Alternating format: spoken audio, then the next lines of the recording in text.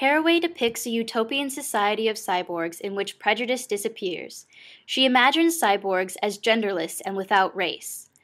Religion also disappears as we lose the necessity for a Genesis story. With the elimination of religion and Genesis stories, the heteronormative male-centric form of narration also disappears, which opens us up to write in a form that everyone can easily express themselves through.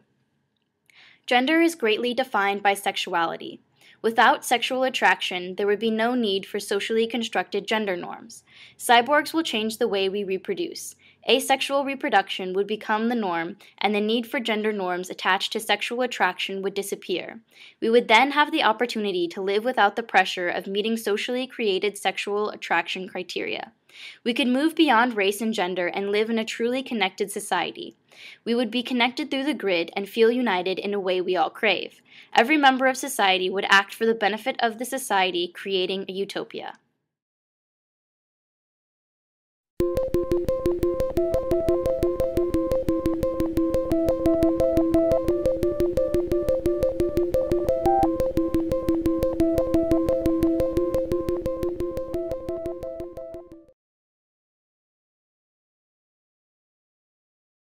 A cyborg is a cybernetic organism, a hybrid of machine and organism, a creature of social reality, as well as a creature of fiction.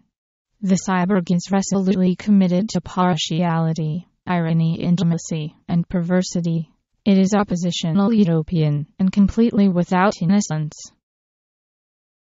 A cyborg world might be about lived social and bodily realities in which people are not afraid of their joint kinship with animals and machines, not afraid of permanently partial identities and contradictory standpoints.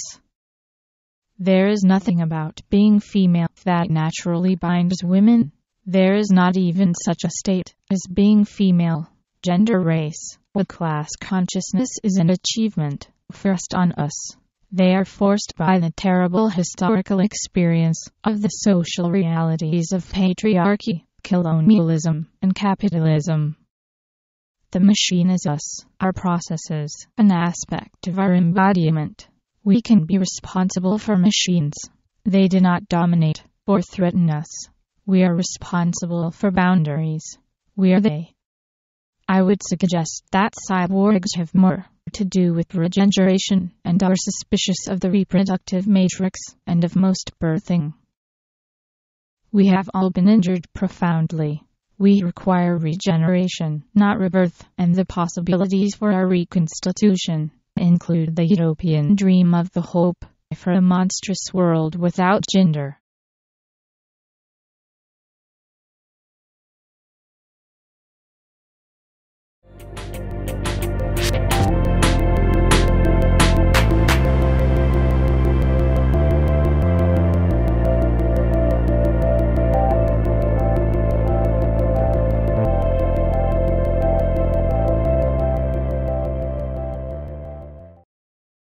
Haraway presents us with a utopia, but as with all utopian visions, the realities of our current society and the ways in which societies actually develop are ignored.